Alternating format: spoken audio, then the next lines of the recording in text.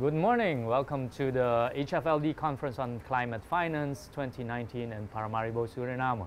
Our next guest today here is His Excellency, Mr. Satyendra Prasad. He's the ambassador to the permanent mission of Fiji to the United Nations. Welcome, Ambassador. It is your first time in Suriname. You are from the exotically named country Fiji. For us in Suriname, it's a world away. It's the other side of the world. Could you tell us a bit more about Fiji? Thank you very much, Minister, and thank you very much for welcoming me so generously to such a beautiful country. Yes, we do come from a beautiful country, but I must say from everything I've seen about Suriname, it is such a beautiful country, and it is so apt that we are having this conference in Suriname, which is one of perhaps the world's best carbon negative country. Fiji is a bit different, but not very different in many ways. We're a country of 300 islands, but most of our population are concentrated on two very large islands, and both the oceans and the forest are very important part of our campaign to tackle climate change. On forest, this year on 1st of January, my president launched, and that's inspired by the work you do in Suriname, a program to plant 4 million trees with a small country of less than a million, about 900,000 people. So over the next 4 years, both at the ocean end on mangroves to the ridges, to the mountains, volcanic mountains, we have started a program to plant 4 million trees in addition to protecting and preserving our forests. A very good initiative.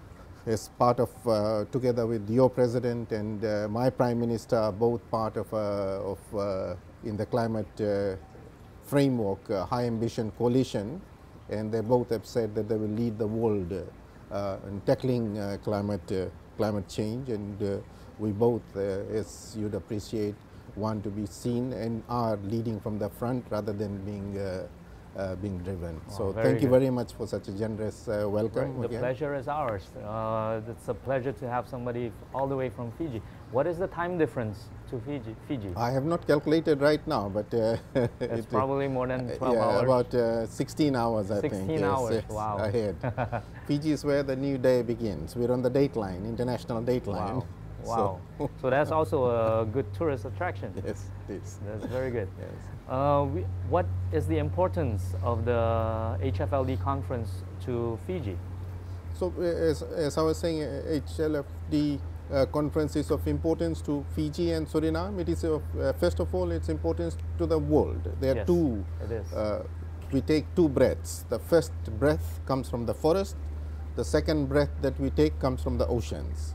And if the forests are gone, our first breath is gone. If our oceans are gone and acidity continues and they continue to warm up, then the second breath is gone.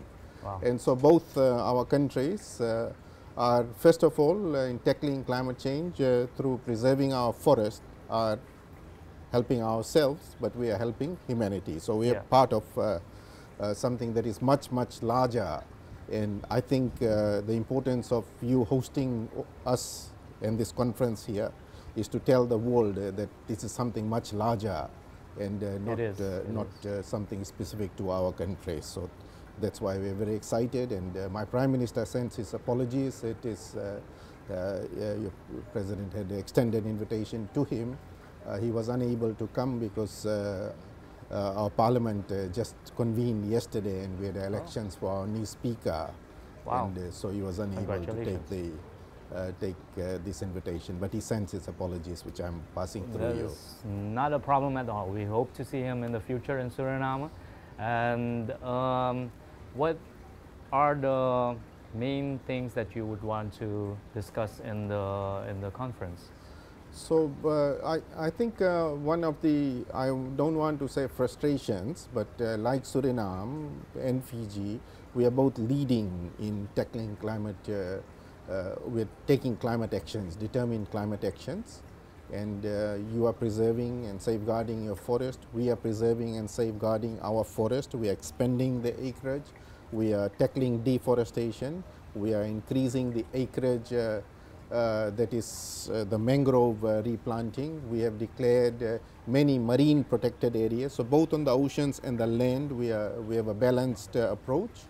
And on forest, I don't want to use a strong word like frustration, but I think we share a aspiration that more development resources and more development finances should be available for countries like ours. Yes. To continue on this path, not only continue on this path, but to accelerate work on preserving and conserving our forest and also expanding the areas. In some, these are very difficult choices for our type of countries, because we do need to balance.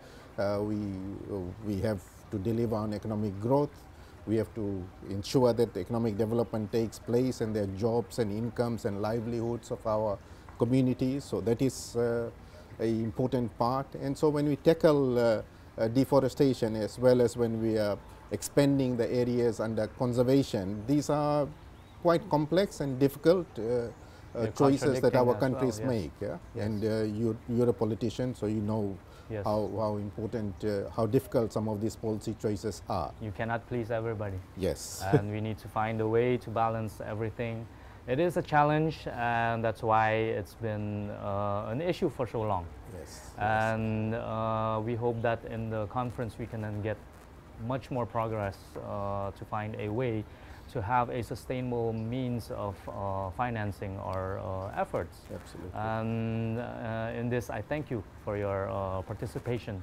And but as you've said also, we don't have a choice.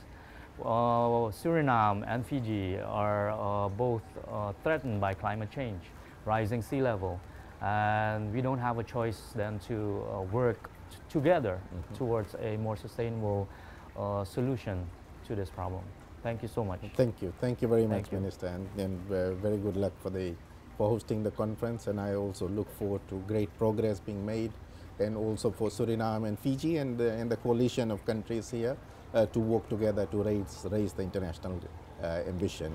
Thank you very much, Minister.